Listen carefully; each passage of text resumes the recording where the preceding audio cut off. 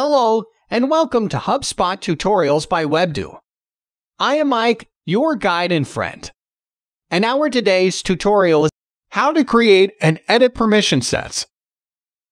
Permission sets enable you to define preset permissions for your team. Once you've created a permission set and specified certain permissions for it, you can then assign new and existing users the permission set to grant them the same permissions.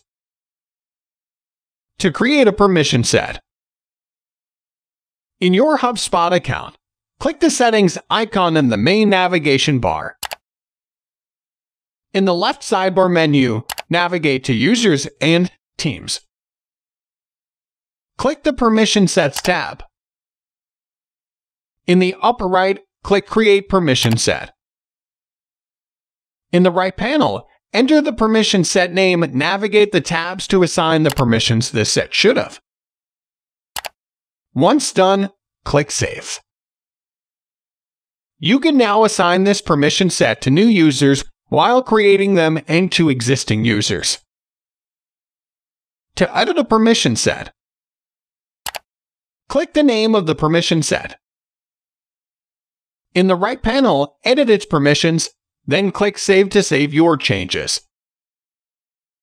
To edit multiple permission sets,